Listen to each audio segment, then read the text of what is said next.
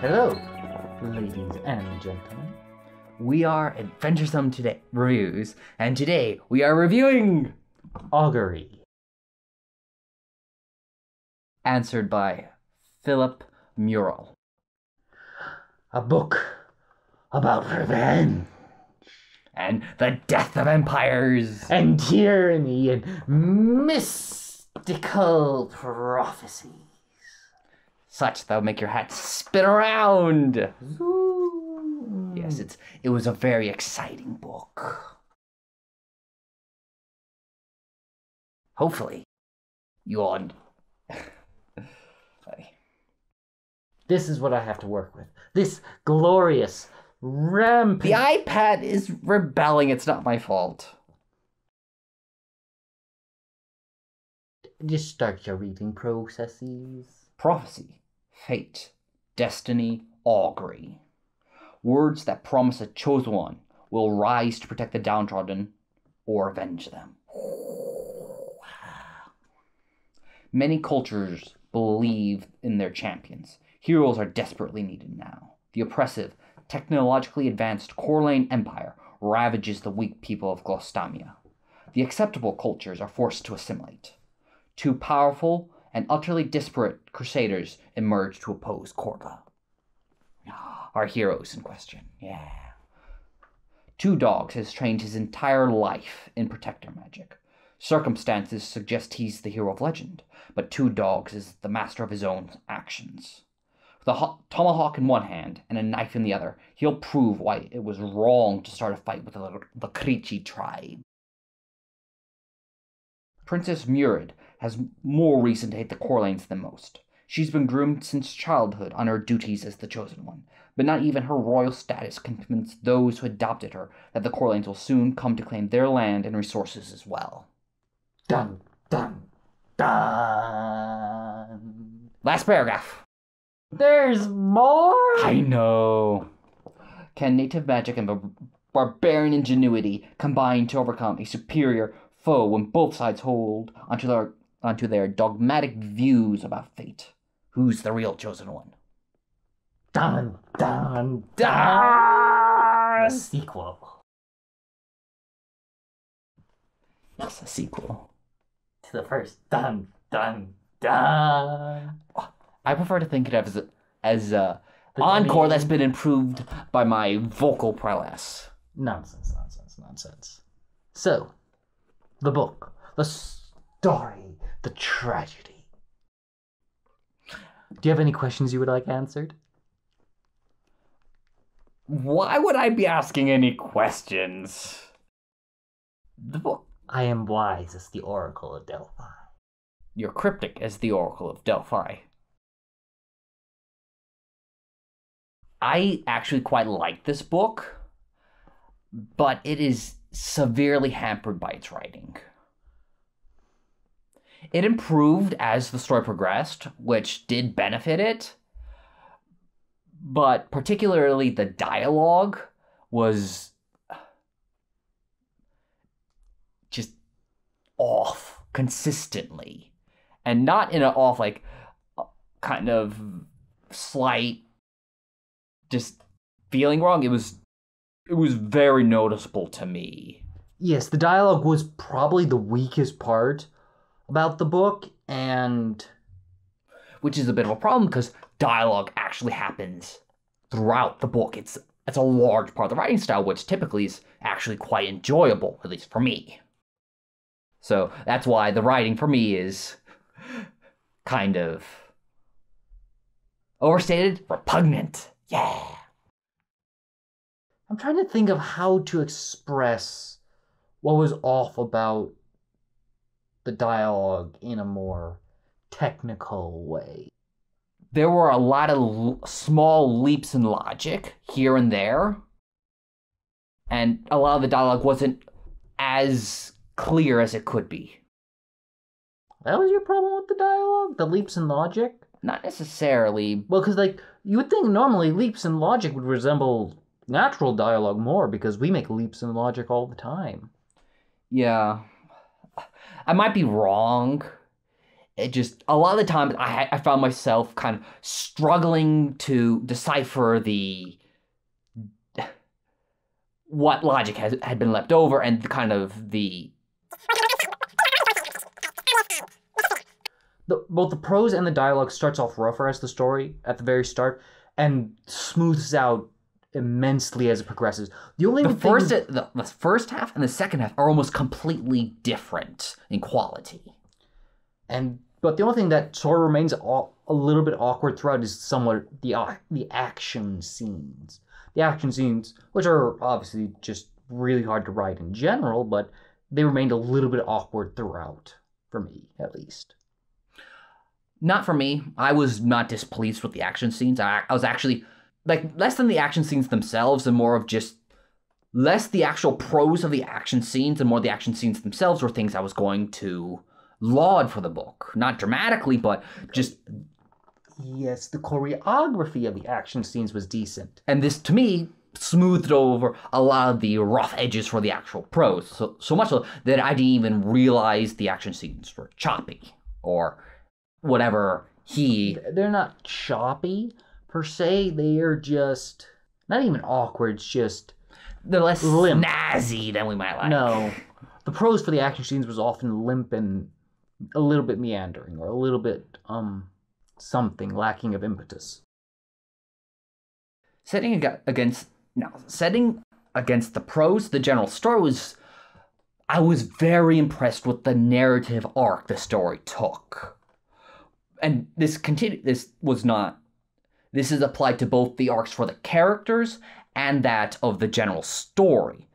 Both Two Dogs and Murid had very clearly delineated personalities that were strong and multifaceted. It says so in the synopsis that Two Dogs is a master of his own actions, and this is very prevalent throughout the story. He's not necessarily stubborn in a way. That's not stubborn. It's just he very much believes that he controls his own fate, and this is actually one of his most appealing characteristics. Especially when you compare it to Murid, who pretty much wants to be the chosen one, and she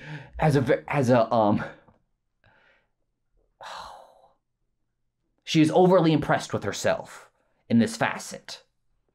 She thinks she is the one doomed to right the wrongs of the world, which does kind of give her a bit of a sour taste in my mouth, but that's still decent character creating. She didn't leave me with a sour taste in my mouth about that, because, one, you understand that's what the story's about. It's about the chosen one coming out. And so, as you're reading, you're thinking, well, obviously one of these two has to be the chosen one.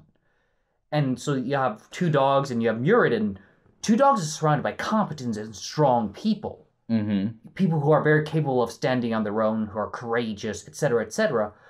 Murid is not. Yes, there's competent people, but Murid is trying to make a way in a society that is run by more or less an overly timid ruler, her fiancé / eventual husband. And it's a society that is vaguely misogynistic, so they don't want her to rule. It's a warrior society, so the greatest warrior is king. And you compare that to the fact that they consider women weak, but for me, that helped balance out her belief that she was the quote-unquote the chosen one. Because then it becomes less about her feeling entitled and more her battling to prove it and to make sure she has the chance to fulfill her destiny against the people who are resisting it. Yeah, I can see that.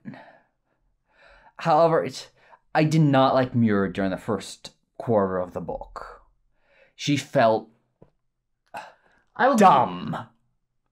She has this small nation and she wants to go to war with an empire. And it's not here, let's form a plan, go guerrilla tactics or anything. No, it's like, let's saddle up, boys, all 4,000, and go attack the castle. And she is so focused on this. She sees nothing else. And people say, hey, let's be cautious. her advisors say, this might not be the greatest idea, let's be cautious about this. She says, pretty much, yeah! We're all a bunch of cowards, we're going to war! Roar! And this is, for me, I found this very distasteful. But at the same time, this is not accidental. Right? This is, once again, building into the author's ability to construct a narrative fantastically. Because this scene where she's, scenes where she's dislikable, arrogant, and just bullheaded and all that, builds into the climax for her story, which I really enjoyed. Agreed. Like, the tail end of this book, the last quarter, third, whatever, is fantastic, and it really takes the story in a way that you may not have expected. So, even if you're kind of slightly tired of, rebels taking out an empire. This book, the cultures of the book was one of the best parts of it. The world building was very enjoyable. You have both the diverse cultures. It's not just a random medieval culture, or the generic medieval culture here. One of them is more tribal, but not more tribal as Native American tribal. And they hunt giant monsters which have like obsidian on their back, and the obsidian is what provides the tribal characters with their magic. And they have their own goddess and their own belief system, and they have a particular aesthetic, and their names are all in line. So you have them, and that's Two Dogs and his entire society, and that's an enjoyable experience to explore the story from there. And it's revealed to you well. There's no massive exposition dumps. It was never boring. The cultures came across really well. Even the Corlane Empire culture, who you only kind of glimpse distantly, was expounded upon well and efficiently. And then on the other side, you have Murid, and she's, again, even though like the culture she finds herself in is more standard medieval in nature, it has elements of Vikings as well. Mm-hmm. And some of that might just be the name of the culture, but it's there from a belief in strength and individual warrior prowess. And they also have their own beasts, and they lather themselves in oil to become stronger. Mm-hmm. So the world building was really enjoyable for this book, and it helped to, I forget whatever point we were really making, but smooth out. There's a lot of really good things about the book that just smooth out the small problems with it. Though obviously the first half writing is a fairly major problem. I wouldn't call it a major problem. It's just every now and then it would. I was consistently low burn. Only through the first half of the book. So marginally returning back to the characters, and the character, less so with Murid, but very, at least for me, very prominently with Two Dogs. Two Dogs was a bit flip-floppy between emotions. He just got to his fight, right, with his people, right? Most of the people are dead. He's like, oh no, my people are dead, my brother's gone, oh boo-hoo-hoo, right? But 2 minutes later, or he gets up, I gotta go check on my friend over there who's dying. He walks past a Corlane soldier, goes, ha, I killed you. Literally that. He smiles, grin, and this happened consistently throughout the story. Characters flip-flop between emotions, and they're not subtle emotions. They go from ends of the spectrum instantly. And I didn't notice that when I was reading it. Like, I noticed it at some points, like Two Dogs not being in control of himself. It's not necessarily lack of control, because it's... Well, it was more like every now and then the character would strike me as a little bit temperamental. But now that you mentioned it, I can see how that would be accurate. Right, so, but this is not, at least for me, it was very obviously not intentional as this being part of the character's personality. It was just a small mishandling of the writing.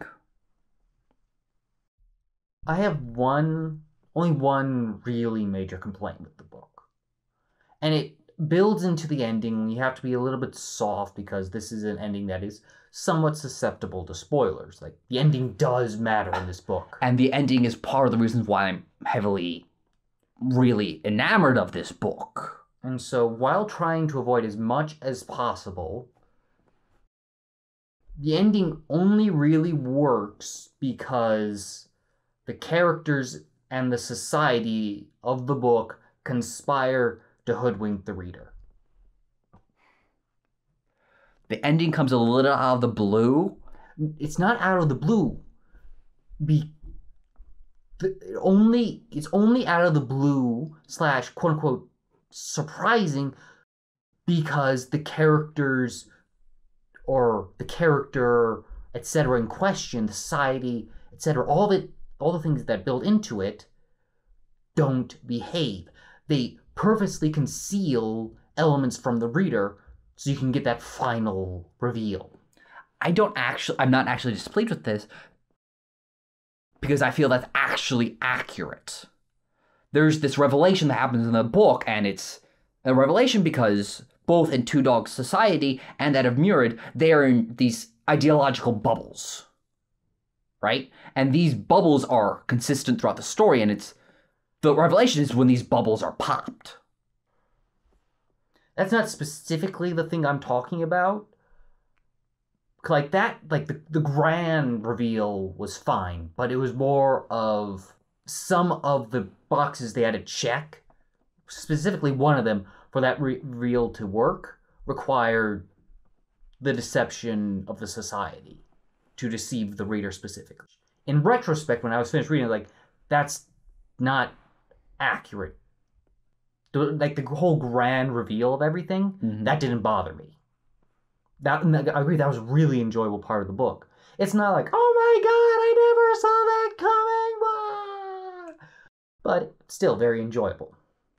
So another one part of the book that I enjoyed, and the villain was hyper competent. Yes. So you have this technologically advanced nation, on top of which they have a larger army, and the leader of that army is competent. Which is just really nice because it's, it's not a horde of orcs or anything. They actually have an uphill battle going on here. And once again, it builds to a very satisfying conclusion. Agreed. That's not just, the heroes, we will succeed, and BS then ensues. Yes. But at the same time, it's not like, oh my god, he's unbeatable, because while the Corlane Empire is technologically and has the numerical advantage, they have no access to the magic of the Lacree tribe. And the Lacree tribe magic is pretty BS. It enables Two Dogs to pretty much fight an not necessarily an army, but a small army all by himself. And then on top of it all, he's a very competent user of his magic, and he has... But again, it doesn't come across as OP and, oh my god, the hero's never challenged, because he's constantly outnumbered and fighting against firearms with hatchets and daggers. So it's actually a fairly balanced competition. Anything else? No, I don't think so. I mentioned all my various points. I mentioned all my various points as well. Your parents were obviously inferior to mine, but yes. You're crazy. Au revoir! Liken, commenten, subscriben. Fare thee well, our future friends. What's up? What's up?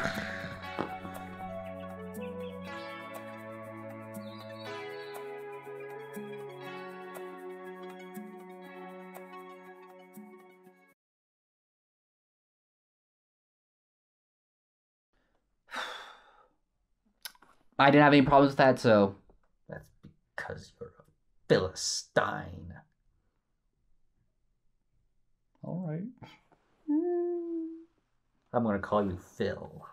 If you want. Phil Stein. We're going to call your brother Franken. Whatever you say, Franken. Au revoir! How did we go from Phil to Franken? I said, remember you had a brother named Franken? But I'm your only brother, so that means I would have to be Franken. But there's no way I'm going to let myself be called Franken, ergo I am now Phil, and you are now Franken. No. Yes. I'm not... That logic makes no sense whatever, and I'm not entirely sure any of it made into the video. Oh, Yerk.